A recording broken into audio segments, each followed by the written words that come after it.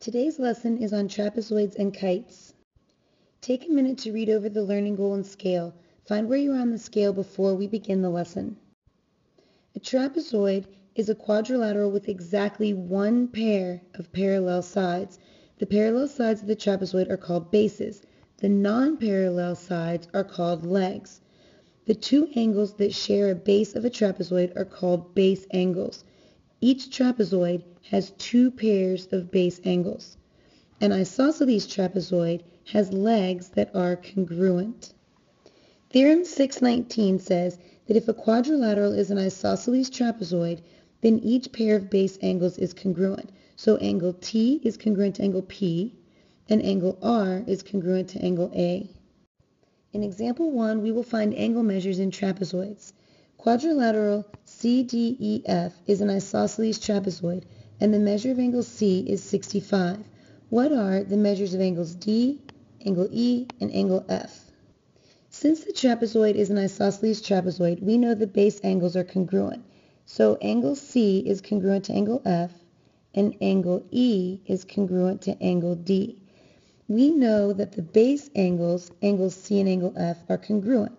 So the measure of angle F is going to be 65. Since angles D and E are the other pair of base angles, they are also congruent. And because angles C and angle D are same side interior angles between parallel lines, we know that they are supplementary.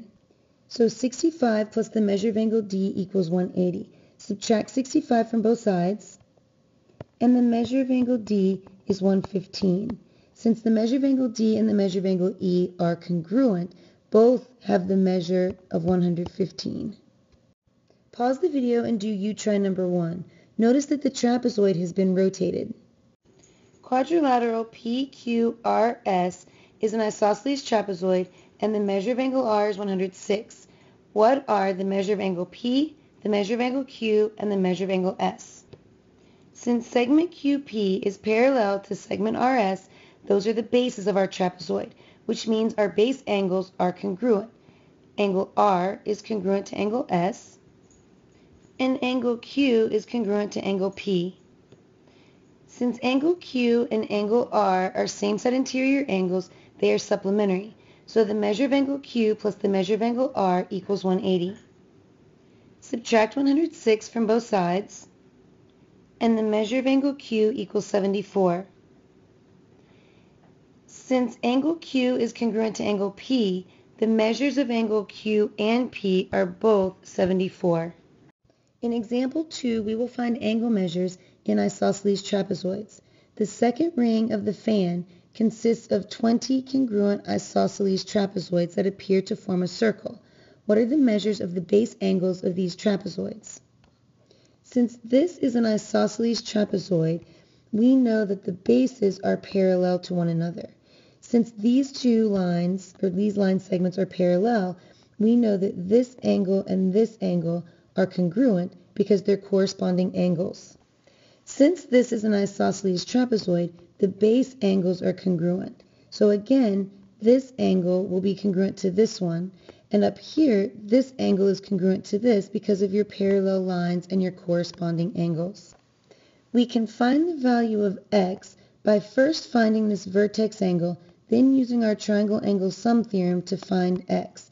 We know that there are 20 triangles here that create a circle. So to find the measure of angle 1, we will take 360 degrees and divide it by the number of triangles, 20.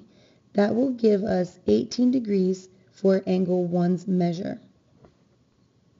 Since angle 1 and x form a triangle, we know that we have 18 plus x will equal 180. So 18 plus 2x will equal 180. Subtract 18 from both sides, and 2x will equal 162. Divide both sides by 2, and x equals 81. Since this angle and this angle are same side interior angles, the measure of this angle, x, plus y will equal 180. So 81 plus y equals 180. Subtract 81 from both sides, and y equals 99. Pause the video and do you try number 2. A fan like this one has 15 angles meeting at the center. What are the measures of the base angles of the trapezoid in the second ring? Let's start by redrawing the triangle and finding the measure of angle 1. Since there are 16 triangles that form a circle, we know that 360 degrees divided by 15 will give us the measure of angle 1.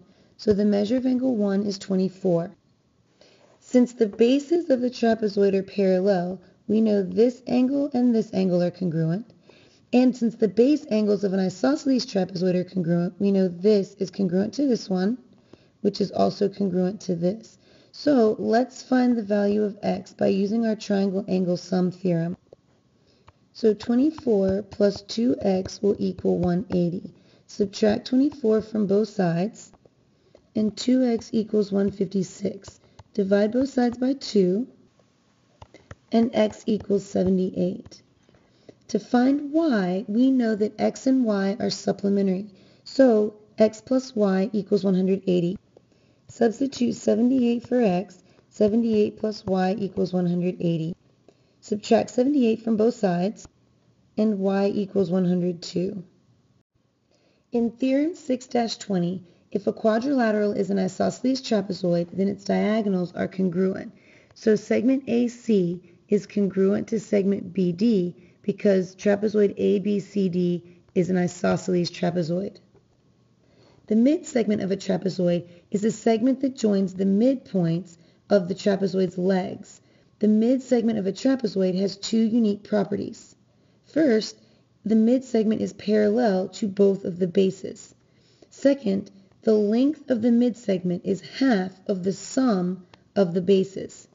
I like to multiply instead of divide, so I like to use the equation 2 times the length of the midsegment, MN, will equal the sum of the bases, segment RA and segment TP. In example 3, we will use the midsegment of the trapezoid. Segment QR is the midsegment of trapezoid LMNP. What is the value of x, and what is the length of segment QR? Since segment QR is the midsegment, we know it takes 2 midsegments to equal the sum of the bases. So let's start with that geometry equation. Substitute the expressions in for the lengths of the segments, then use distributive property on the left-hand side, and combine like terms on the right. Subtract 2x from both sides, and add 2 to both sides. So 6 will equal 2x. Divide both sides by 2, and 3 equals x. Let's check by substituting 3 in for x. So 3 times 4 is 12, minus 10 is 2. 3 plus 2 is 5, and the length of segment PN is 8. So to answer the second question, what is the length of segment QR, we know that is 5. Now if we really want to check, we know that 5 times 2, so 2 midsegments, will equal the sum of the bases, 2 plus 8. Since 10 equals 10, we know we're correct. Pause the video and do you try number 3. Segment MN is the midsegment of trapezoid PQRS. What is the value of x, and what is the length of segment MN? Let's start by writing our geometry equation that says 2 midsegments equals the sum of the bases. Next, we'll substitute in the length of the segments, use distributive property on the left, and combine like terms on the right. Now subtract 4x from both sides, and add 2 to both sides. So 24 will equal 4x. Divide both sides by 4, and 6 equals x. Go ahead and substitute 6 in for x for the length of segment MN. So 6 times 2 is 12, plus 11 is 23. And to check, let's substitute 6 in for the length of segment PS. 8 times 6 is 48, minus 12 is 36. To do our real check, let's take 2 times the length of the midsegment, 23, and that should equal the sum of the bases, 10 plus 36. Since 2 times 23 is 46, and 10 plus 36 is 46, we know we're correct. A kite is a quadrilateral with 2 pairs of consecutive congruent sides and no opposite sides congruent. So notice that side AB is congruent to side AD. Those are consecutive sides. Side BC is congruent to side DC, and those are consecutive sides.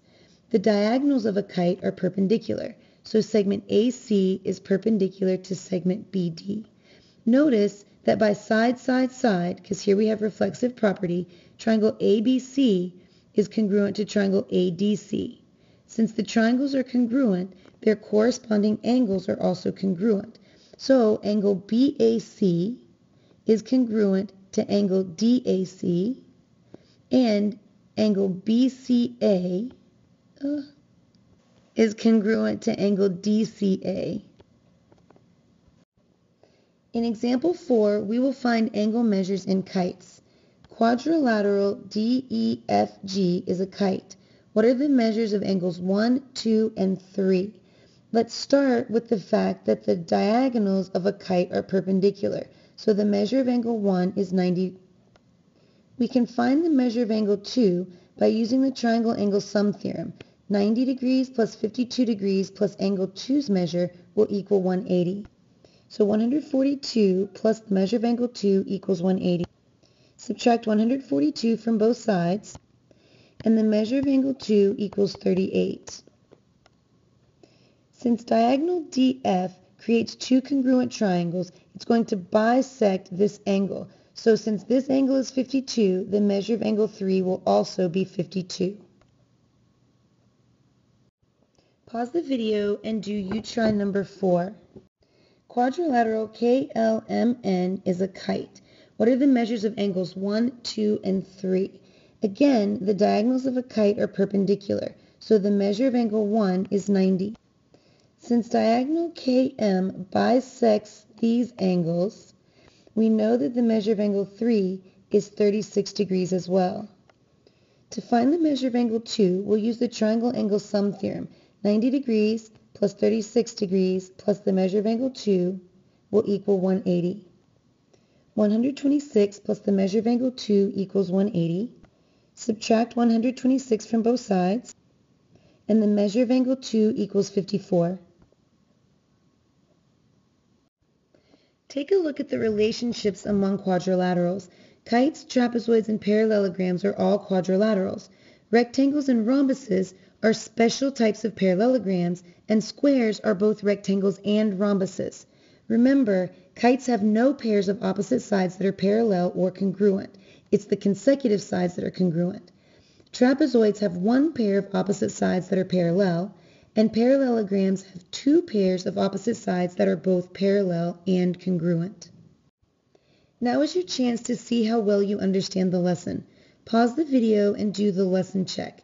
Don't forget to check your answers on the next slide. If you have any questions regarding the lesson check, be sure to ask me in class. Now take another minute to reread the learning goal on the scale. See if you've climbed any higher on the scale since we began the lesson.